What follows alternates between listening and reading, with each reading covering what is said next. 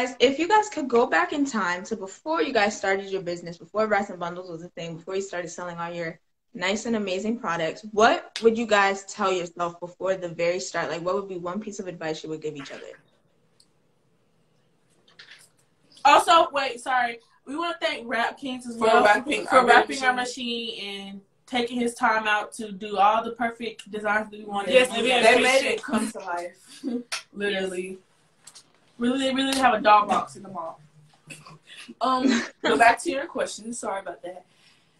I think I would say that we should have no. For the business, what would you tell yourself? Yeah. I would tell myself to be patient and to also to work on me.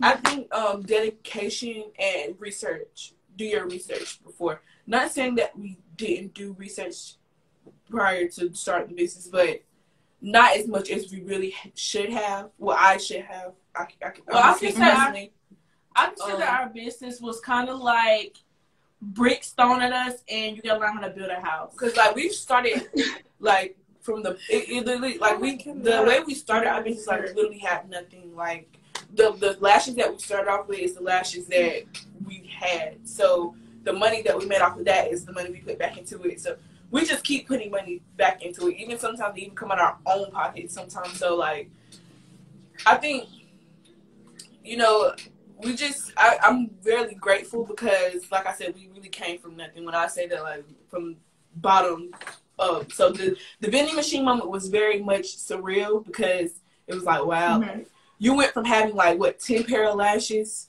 now you have like a vending machine full of them. So you can't do anything but thank God for and that. I would tell myself to keep praying and trust the process and be patient with my sisters and my mother. But one thing that I also like about our business is that we never really like argue about our business. Like we always get along with each other. That's one thing. Even if we agree. Some people like never do business with family, but I disagree with that a lot because my sisters, like, we always get along and we have a good bond. So it made our business go a lot more smoother because if we think about something and we talk about it, we have like one set decision, you know. So we don't really like go back and forth with each other about anything. So it kind of made our business. Yeah, we've never really had like a genuine fight of like, no, I want this, yes, I want this. So I think we work together. We kind of go with the flow a little bit. Like we just was like, okay, that's what she wants, and we want this. So then the next time when something else pops up, it's like, well, maybe we can do it your way next time because you know we just try to take turns hearing each other out our opinions. Okay.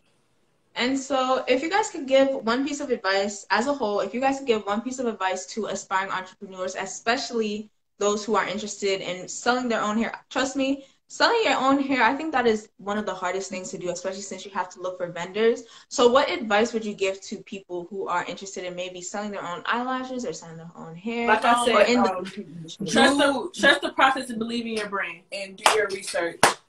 Very much those two things. Do your research, trust the process, and believe in your brand. Just do it. Like, don't even, I think a lot of people think too hard about it and they end up doubting themselves and don't even get to the point to do it. So just go for it. Like, even if you have, you know, not that much money to your name, because we didn't have anything to our name when we first started. So yes, and also plan and research. That's where a lot of things work, because if you just have an idea and you don't do the research about it, you're going to really be clueless. And so it really leaves you, because then you're going to look at your competitors, like I said, and you're really going to be like, well, what do I need to do? Like in school, before you like write your essay, you have to do that little bubble map thing. Like a draft. Do like a draft. Make sure you know what you want, how you want your brand to look, how you want, when people, because like right now, people remember us for our brand, our colors, our logo. So like when they see purple, orange, and pink, they're like, oh, Bratz. So just really know what you want and what you want your customer to expect from you. So have a set plan, like they said.